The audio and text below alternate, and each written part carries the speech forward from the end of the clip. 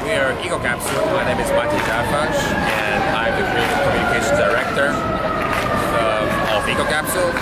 And yeah, we're here on Times Square, and we're presenting EcoCapsule for the first time in the US. EcoCapsule is a microhome. It's basically used usually as a cabin. It's completely self-sufficient, courtesy of the propeller and of the solar panels. We got a high-capacity battery underneath the floor. It's 9.7 kilowatt hours. We got a small electric cooktop. We have a dry separating toilet. We have a shower with hot water. EcoCapsule also features an HVAC, meaning heating, ventilation, and air conditioning. We have a double bed, a pull-out double bed. And basically, EcoCapsule serves as a hub to cater all your basic needs. And the rest is outside, okay? Okay, so EcoCapsule can be transported using different ways. It can be transported on a trailer, on a custom designed trailer that we produce, and it can be pulled by a car. It can also be transported by a helicopter. This means, now if you look at the implications of that, this means that EcoCapsule can be put to places with no infrastructure at all and no roads at all, okay? So mountains, reserves, national parks, you know, we leave zero ecological trace. I used to joke that the only trace EcoCapsule leaves are 4 shallow holes from its legs, you know, and that's it. So yeah, it's also possible to use in highly protected natural reserves, for example, or, you know, beaches or roofs. So right now we have a couple of clients that we have already delivered it to. We are working on the first series of 50 pieces. It's almost gone now. Then we're going into mass production, which should, you know, push down the price, obviously. People use it in a variety of ways. We have different customers ranging from, you know, people who want to use it as a cabin, who have land, ranchers, you know, farmers, people who have vineyards, and they want to rent it out as a romantic getaway. It's used for glamping, which is obviously glamorous camping. It's going to be used. We have a lot of interest from hotels, from hotel chains who just want to be different, want to offer something different. They often have land, they often own land, but it's very expensive to get plumbing and electricity and everything. So it actually makes sense for them to place EcoCapsules there and offer them for rental. So, as I already said, you can put EcoCapsules on the rooftops. It hasn't been done very widely yet, but it's going to happen definitely. There are, you know, rules and regulations in different countries that are very different. So in some countries you're allowed to do that, in some countries you're not allowed to do that. Basically, it's a really nice way of presenting the capsule, but it pays off for whoever invests in that, because he or she can rent it for a lot of money, because you have obviously very, very beautiful views from rooftops. And of course, you know, EcoCapsules love rooftops since there's a lot of sun and a lot of wind on rooftops, unlike here in Times Square where there is just not enough sun. It would be, of course, wonderful to use it in such a city as New York, you know, putting them on rooftops and, you know, people saving money. I think eventually, if we get the distribution running, we already have a couple of distributors in the US. We just started here, okay? It's the first time for an EcoCapsule to be here.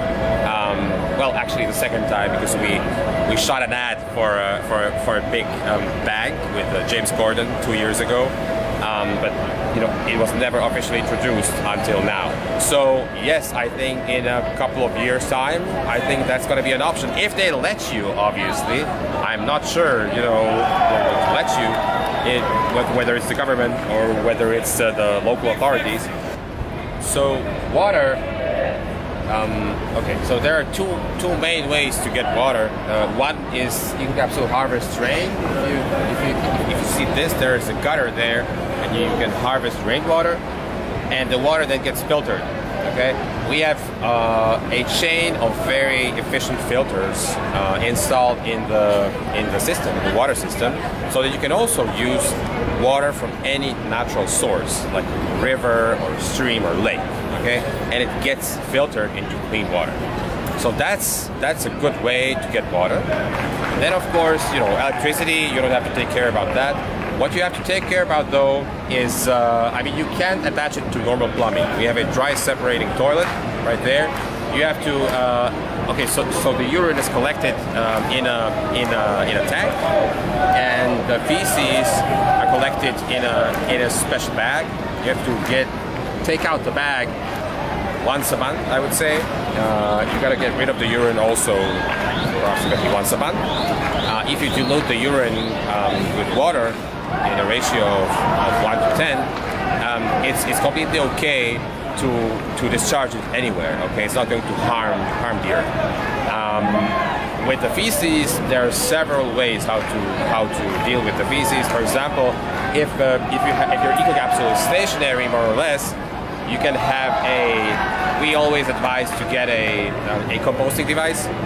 So after adding bacteria tablets to the feces, the bacteria take care of the rest, and then you can either, you know,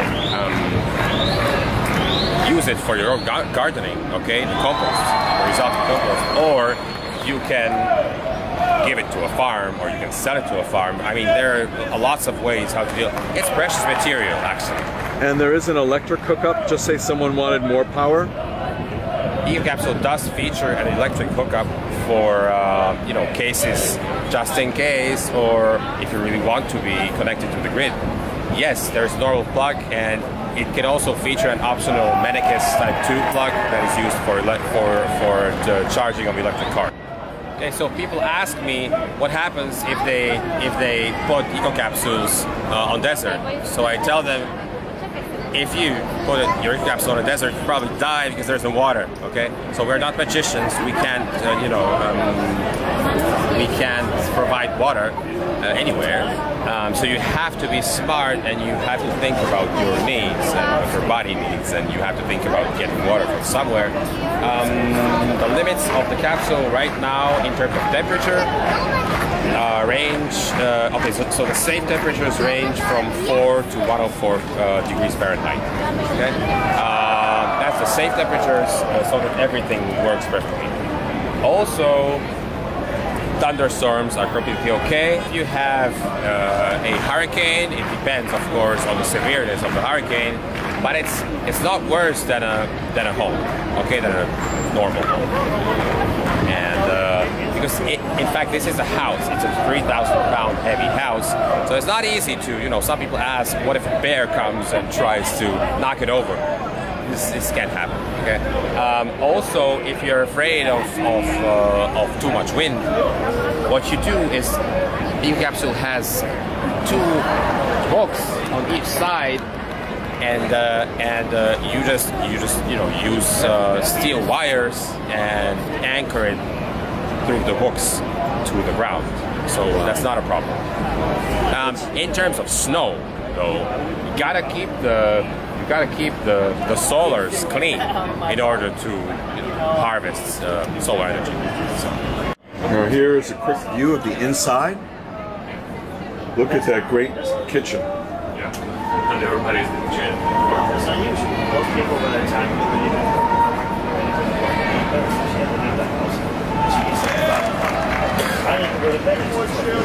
And here you have the bathroom. You can see inside here how nice it looks. People don't have money. How you gonna buy good food? And then there's a window to the outside also. The capital is stream. Most definitely. Then they have storage space inside here. It's just amazing. And a bedroom facility right there. Just amazing seeing all the storage space. And this is for the inhospitable environments that people might be in a shower, toilet. You can see storage space here too. Look at the quality of this ground here. Storage space and cabinets. And look at how this is joined. So when you close it, look at those sturdy hinges that are there. So it'll close, it'll stay locked. And again, this is for inhospitable environments where there's going to be inclement weather and it's not easy to access or hook up to other sources. I think one of the issues will be the water.